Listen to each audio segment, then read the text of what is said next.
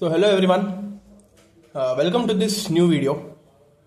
So in the previous video I started with the Norton's theorem and I've discussed the Norton's theorem in brief. That is the replica of Thevenin's theorem only. Last step only would be getting changed. Okay, and very easy. If you understand Thevenin's theorem very carefully, you can understand this Norton's theorem also. So in the last session we have started with that and we have solved one problem. And in this session we are going to continue with the problems only of Norton's theorem. We have two problems in this session which we are going to solve it quickly. Very easy problems. Okay, let us start with that. Before that, those who have not seen my previous videos, please see those videos. Okay, then like this video and then start watching this. So this is the second question here. That is, determine Norton's equivalent circuit across the terminals A and B. Okay, you can consider this A, B here only. Okay, here in the question they have given it here in the middle of these two, but you can consider it here only. Okay, or sorry, not here, here.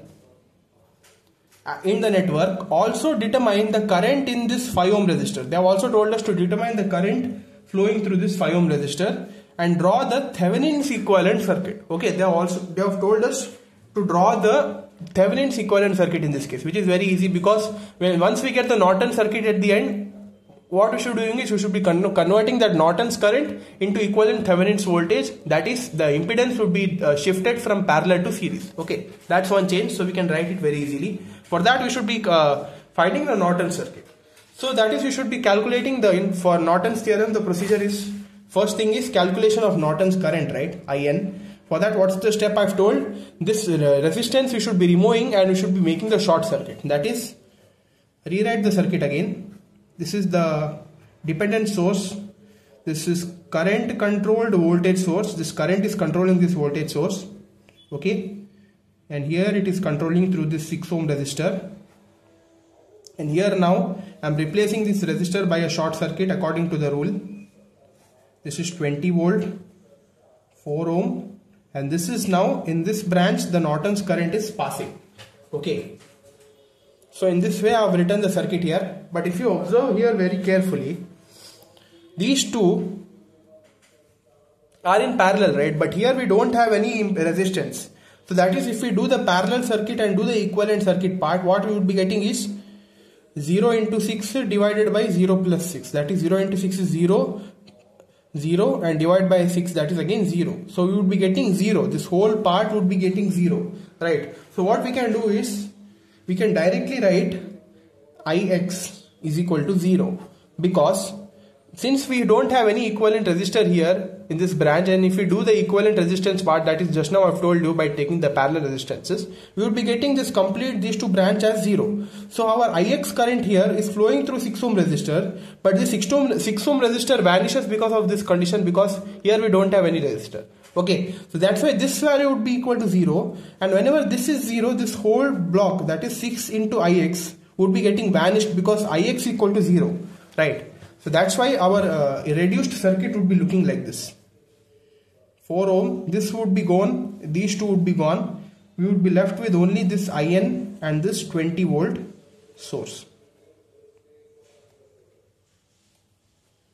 And IN. Now we can say that these two are in series. We can directly find the Norton's current IN, that is V by R 20 by 4, that is IN is equal to 5 ampere. 20 by 4 is 5, right? So like this we have found the Norton's current very easily. Okay, this procedure you should be knowing very well.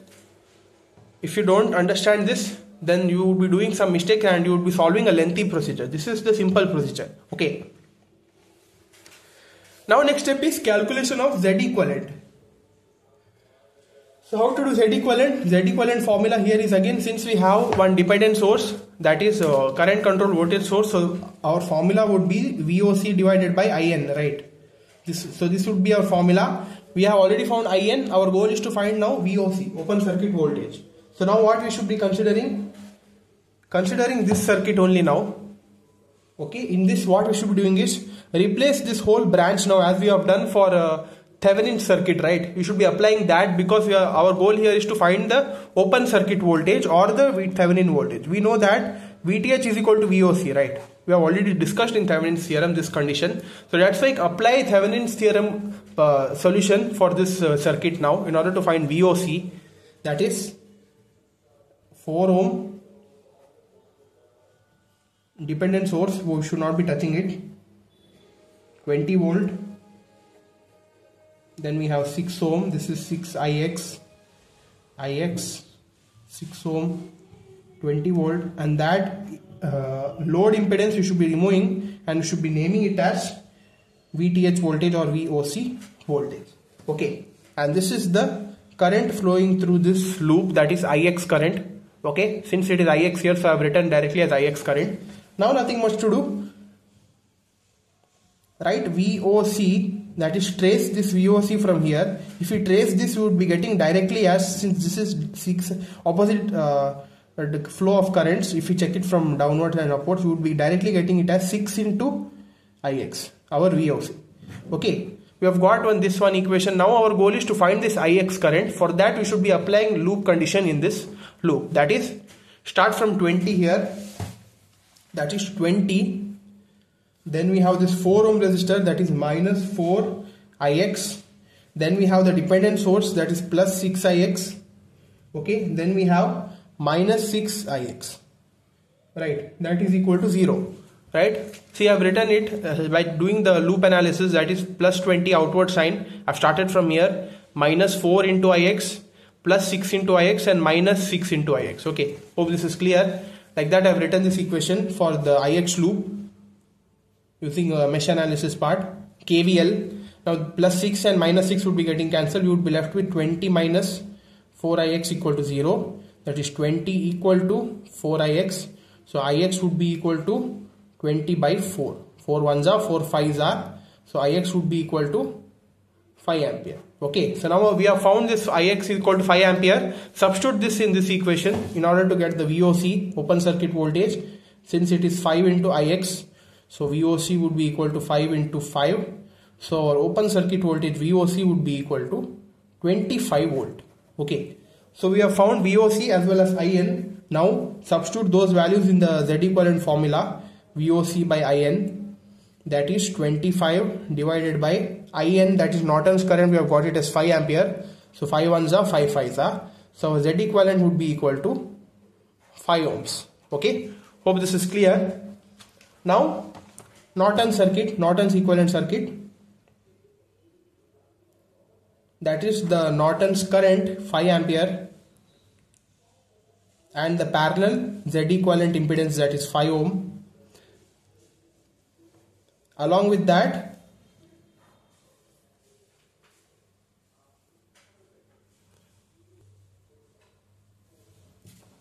oh, I've made one mistake here. This is 6 Ix, right? I've taken it here as 5 Ix. So sorry. This is 6 Ix here. So 6 5s are, this would be 30 volt. And here this would be 30 and 5 6s are. So this would be 6 ohms. Okay. Please make that correction. I was in a hurry. So that's why. So sorry for that. Here it is 6 Ix, right? So I have written here it as 5 Ix and I was solving. This would be 30 volt. 30 by 5 is 6 ohms. Okay. So this would be 6 ohms here. Okay. After that, the load impedance, whatever we have taken, that is 5 ohm. Now, find the equivalent current, that is I is equal to current through this 5 ohm resistor. So what we should be doing? We can convert this into voltage source in series. That is, after, if we convert voltage source in series, we would be getting around 30 volt and 6 ohm. Then these two would be in parallel. So that 6 ohm and 5 ohm would be in series if we convert this in voltage source in series along with this 5 ohm resistor. Okay, then 6 ohm and this 5 ohm would be in series, right? So we would be left with V by R, that is 30 volt divided by 6 plus 5, that is 11.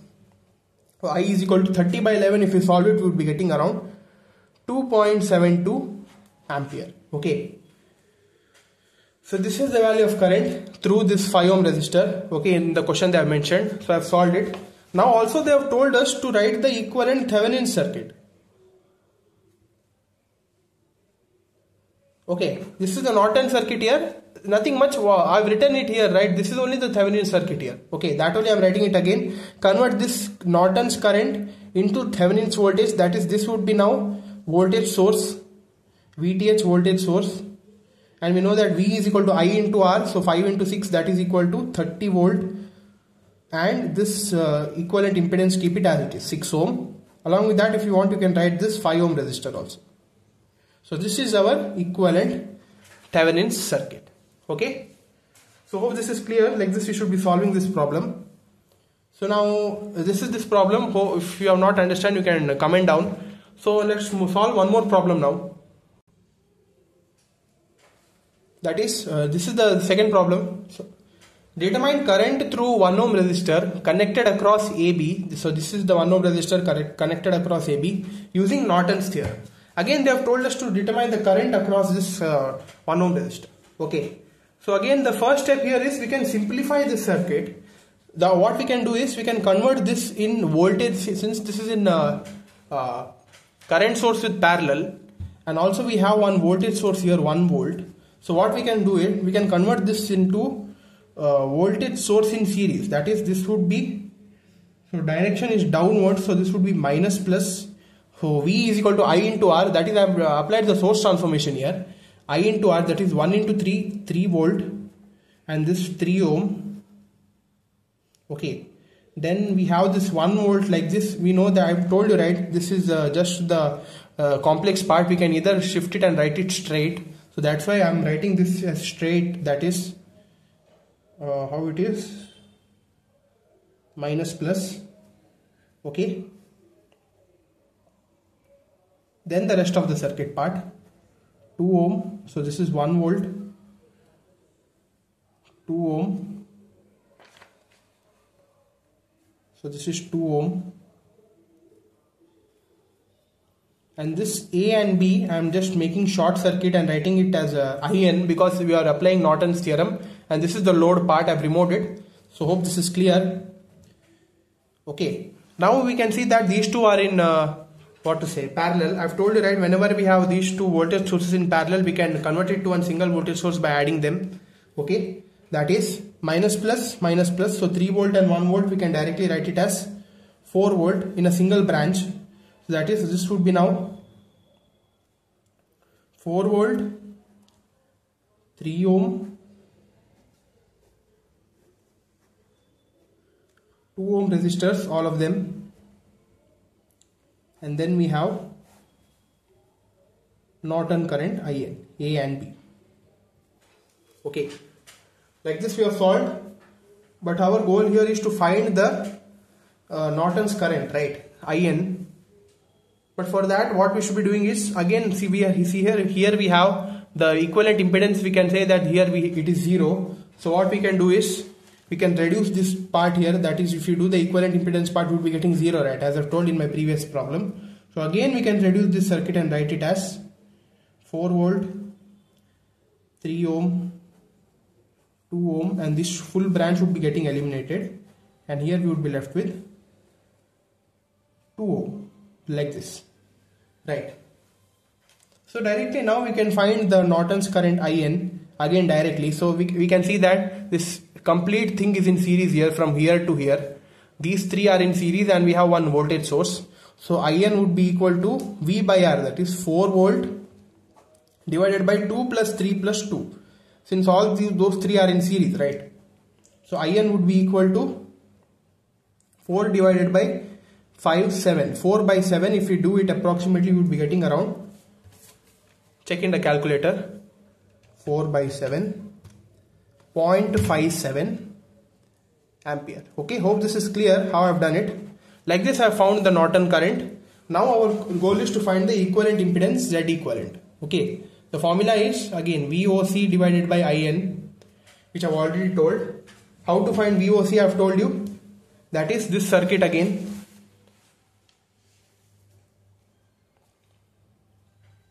In this circuit itself, or we can consider this circuit. In this circuit itself, we should be making this open circuit. Okay, I am rewriting the circuit. That is, this is 4 volt,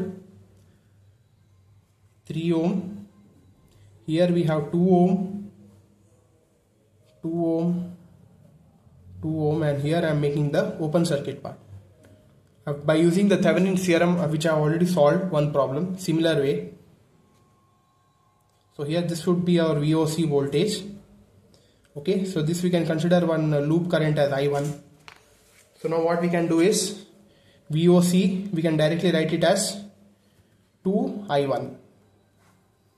Since from here we should be tracing from down to up, so here we have like this and here we have like this. Those two are opposite, so minus into minus would be equal to plus 2I1. Okay, hope that is clear. Now here our goal is to find this current I1, right? For that we should be applying loop analysis, mesh analysis in this loop, that is loop I1. Start from this 4 volt if you want, that is minus 4, then we have minus 2I1, this is again minus 2I1, then this is again minus 2I1, this is minus 3I1 equal to 0. Minus 3, minus 2, minus 2, minus 2, that is minus 3 and minus 6, minus 9, minus 4, minus 9I1. So minus 9I1 is equal to 4. Minus 4, bring it to other side, that would be plus 4. I1 is equal to minus 4 by 9. So our I1 value we would be getting around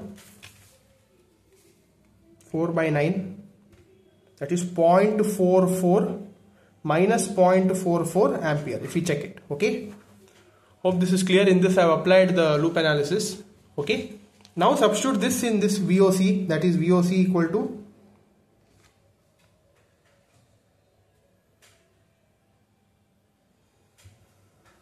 2 into 0.44 ampere, VOC equal to 0.88 volt. Okay, why this minus sign I have removed it? Because we know that the equivalent impedance cannot be negative, so that's why this we can say that 0.44 ampere downward current. Okay, now this would be equal to 0.88 volt, so substitute that in this Z equivalent equation, that is VOC 0.88 divided by Norton current, we have got 0.57. Okay, that is if we divide it, 0.88 divided by 0.57, you would be getting around 1.54 ohms. Okay, like this we got the Z equivalent and the Norton's current IN. Now write the Norton's equivalent circuit.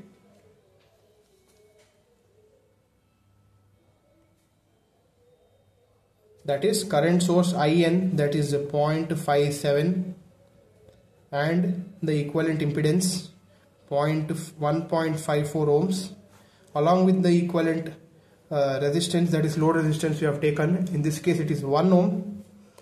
So that's why this is the Norton circuit. They have told us to find the current. So that's why what we can do, we can do this as a voltage source in series. So that is these two we should be multiplying. That is we would be getting around 0.57 into 1.54, that is 0.87 volt, and this resistor 1.54 along with this 1 ohm resistor.